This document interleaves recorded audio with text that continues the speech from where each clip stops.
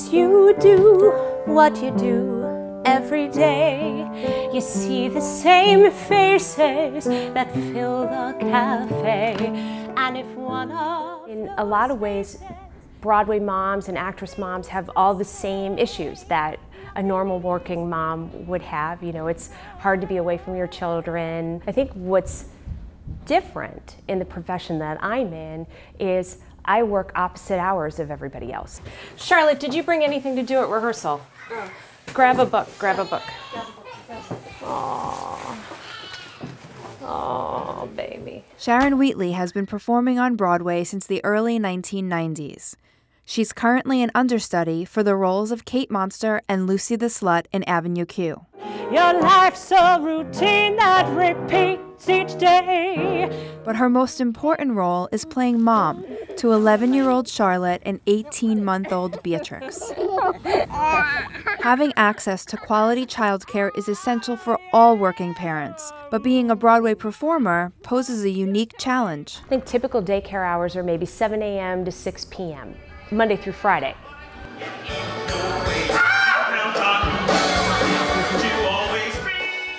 My work week, I start on a Thursday and I go until Tuesday. My day off is Wednesday.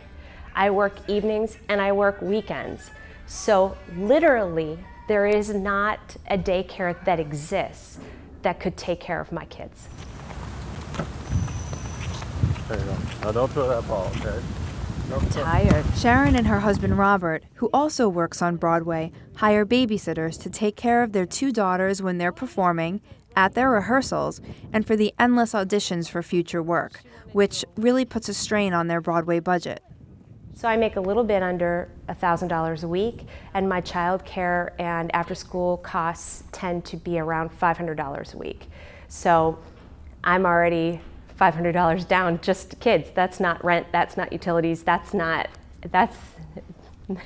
clothes on your back. I think everybody in the Broadway community recognizes that there's a problem when it comes to childcare, that we pay so much out because there's no good place, there's no childcare, there's no daycare, there's nothing set up at all for us. And it's not just actresses. You have theater technicians, you have orchestra members, you know, there's all kinds of people who make a Broadway show happen, not just the people that you see on stage.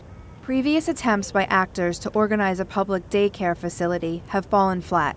The latest attempt is coming straight from a church located in the heart of Broadway. Certainly I saw in my parishioners their difficulty in making auditions, when getting a part, being able to feel that they could give themselves fully to their art while still taking care of their children. Father Baker of St. Malachy's, a Roman Catholic church also known as the Actors Chapel, is trying to open a private childcare facility, which would allow for operating hours that would be flexible enough to serve their community. When I first had the idea and spoke to both Actors Equity and Actors Fund, they engaged their people to do an official survey so that we could get some scientific evidence if this was truly a need that was out there. Once the survey was complete, it was evident that of those surveyed, it was truly a real concern and a real need in the entertainment world. We're entering into a business management planning stage, as the Archdiocese has referred to it, to examine the fiscal, the legal, logistical aspects of this project. Careful, careful, careful. While the reality of a facility remains uncertain, Sharon is relieved that someone is trying to solve this problem. It's hard enough to get to an audition and have to take your 6-month-old because you can't afford childcare is nearly impossible. And I'm so tired of seeing moms have to leave this business that they love so much, that they've dreamt about since they were a little kid, because they can't afford childcare. I don't think that's right.